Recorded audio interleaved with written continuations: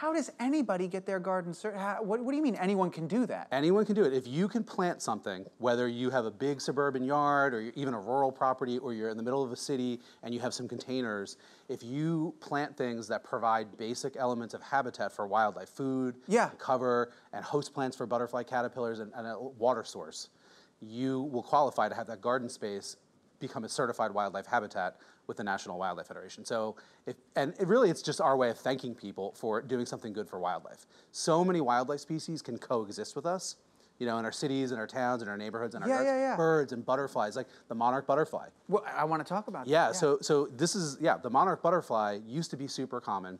In the last 20 years or so, their population has plummeted by almost 90%.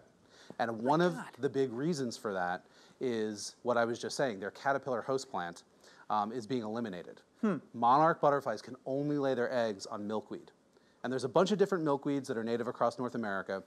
A lot of them are found in kind of like the middle part of the country where agriculture is huge. And due to a variety of reasons, we're getting better at eliminating the milkweed. Same time, everybody in our yards, we're becoming more obsessed with having a pristine lawn, spraying pesticides everywhere. And as a result, these once common iconic butterflies, they've nosedived. And the cool thing about the monarch, the plight of the monarch, if you could say there's any cool thing about it, is that this is an opportunity for individuals in their own personal space, their own little piece of the earth, their backyards or their gardens, can actually do something to save a species and prevent it from getting to the point where it's going to be an endangered species. I can't save a polar bear in my backyard, but I can save monarch butterflies in my backyard.